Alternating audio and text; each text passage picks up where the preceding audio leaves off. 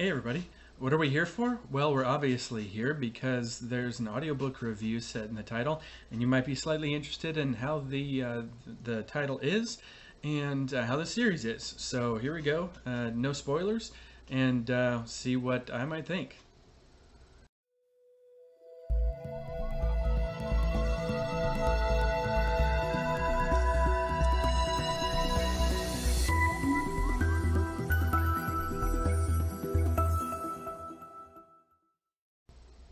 Okay, so the series, as you saw, is in this case the Traveler's Gate trilogy. There's three books. I don't know if it's so far or if the author might be working on some more, but it's by Will Wight, and the first story is called The House of Blades. Now, why I'm going through this is because, well, I listened to the trilogy, and it is really interesting. I like the way that the author did magic here. Of course, it's a fantasy series.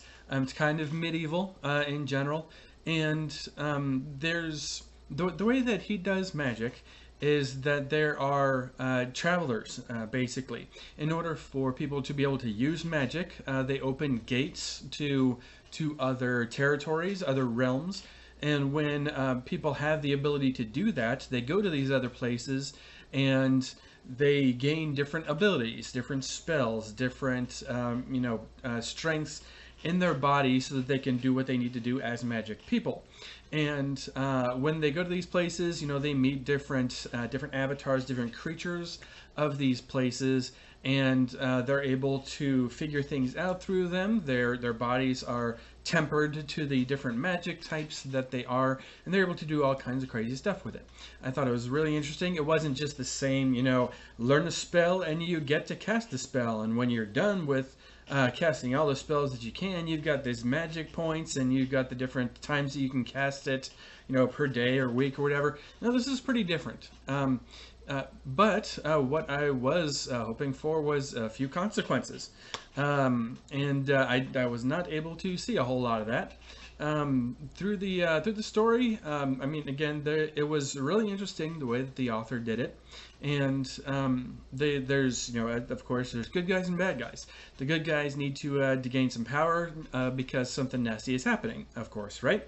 So there's some boundaries that they push within themselves and whatnot, and then they push those boundaries and they're able to do what they need to do, and then there's no consequences in those boundaries. They're told through the story or before they gain such power or whatever, before they work for such power, that they need to be weary of the power that gets used. And then they go out of bounds with it, and they go off the wall. They do everything possible to possibly breach and break through the possible boundaries to ruin their body and spirit, and just halfway possibly destroy the world and whatnot. And then nothing extra happens. There's a slight paragraph of them resting, of them basically relaxing from the overuse of that power, and then they get right back to it and they use the power again, and it makes them weary and it makes them really weak, and then in half a paragraph they're ready to go again after either different bad guys or whatever else the case is there.